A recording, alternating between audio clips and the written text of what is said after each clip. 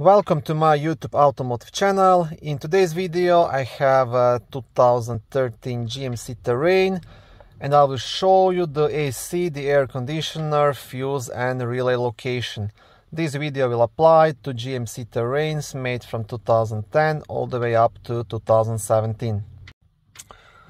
If your AC is not working, pretty much the first thing to check are the fuse and the relay. If those are both good, then you can proceed with deeper diagnostics and check the compressor and check for any leaks. But like I said, the cheapest thing to fix is to replace the fuse, and luckily that will be your problem.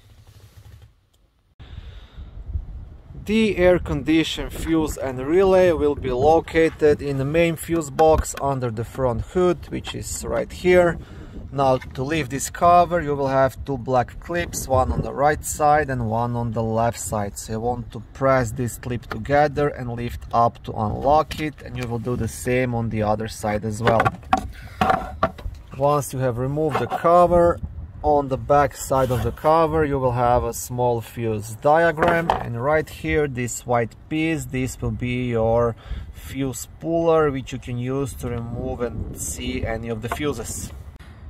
So the fuse you want to check, it's a fuse number 31, which is a 10 amp red fuse responsible for power to the AC compressor.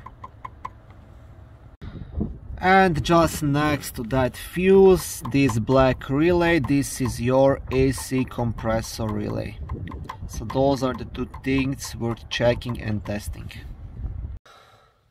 Okay, thank you for watching this short video. I hope it was helpful and educational. If it was, please like it and consider subscribing to my YouTube automotive channel. On my channel there's lots of how-to videos, do-it-yourself videos, car reviews, product reviews and other similar automotive topics.